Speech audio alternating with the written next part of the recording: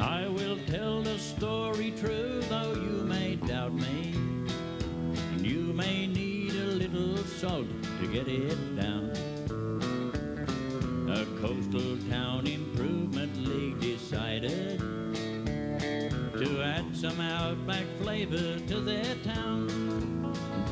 They transported to the coast an old Gidgee, transplanted it within their civic park.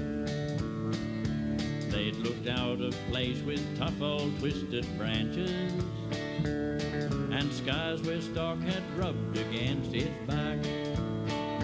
Well, they cared for it and soon it started blooming, but the seeds that fell lay dormant on the ground, for the coastal trees and shrubs around ignored it, and soon its leaves and branches withered down. As it happened in this town, there lived a bushman who'd been ruined by the hardships of a drought. And one day as he was strolling through that parkland, he saw that tree and gave a joyful shout. So he went there every day and dreamed beneath it, and somehow that old tree just seemed to know, for it started blooming once again, and this time the seeds that fell at once began to grow. But the man was out of place just as the tree was.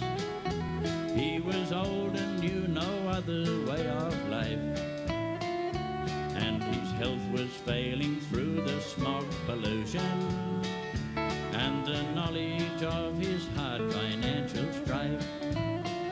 So the bushman died beneath that tree one evening, and it's strange to say within a week or so, the seedlings and the tree began to wither, no matter what was done to make them grow.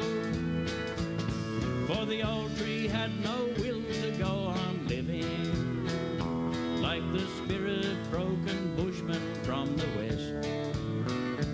He'd been brought there by some relatives in kindness. Like the tree, the people thought they did their best. But where ringers boiled their quartz beneath that old tree and tied their bridle reins upon its limbs, there were push bikes leaned against it, and at night time there were parties with their stubbies and their cans. 'Tis the story of a tree and one old bushman who were taken from their home against their will. And the moral of it is that very often it's well intended